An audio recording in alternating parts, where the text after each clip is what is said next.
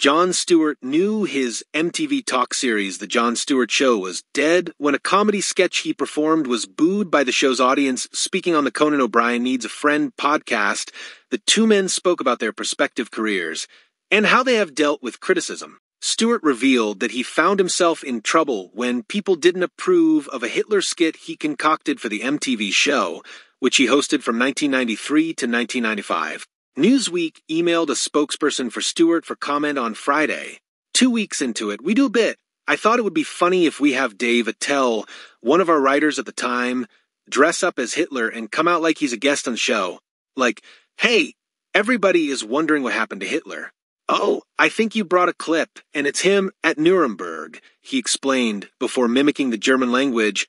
I don't think anything of it. Oh, and we're laughing our balls off because every idea you come up with, it's 2 o'clock in the morning and you think it's hilarious because you're sleep-deprived in the way that Stalin would torture people.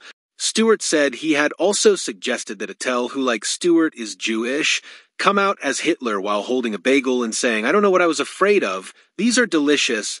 On the night, when Stewart introduced Hitler as the show's next guest, he said, our first guest is very surprising. Nobody's heard from him for many, many years. We are just so honored that he chose to do this show first. Ladies and gentlemen, Adolf Hitler. Attell then walked out in full Nazi regalia while doing the Nazi salute and holding a bagel, as Stewart had suggested.